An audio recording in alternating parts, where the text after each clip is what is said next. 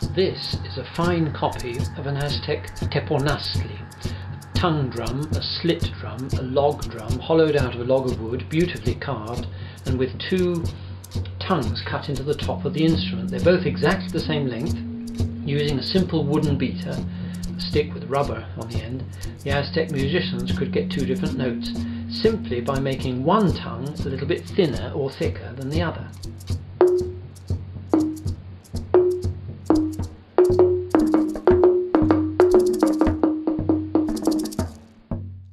Much of the evidence for Aztec musical instruments comes from the codices, the ancient sacred manuscripts.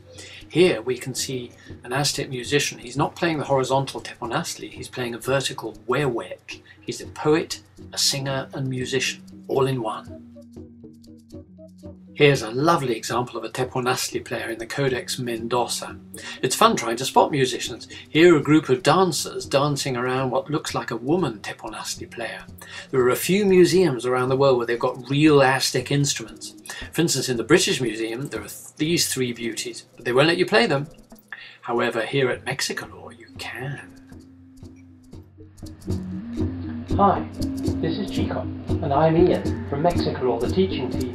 If you really want to learn more about these amazing Aztec musical instruments, just go to our website, aztecs.org, or even better, invite Mexicolore to your school. Then you can try them out for yourselves. Let's see what Chico thinks.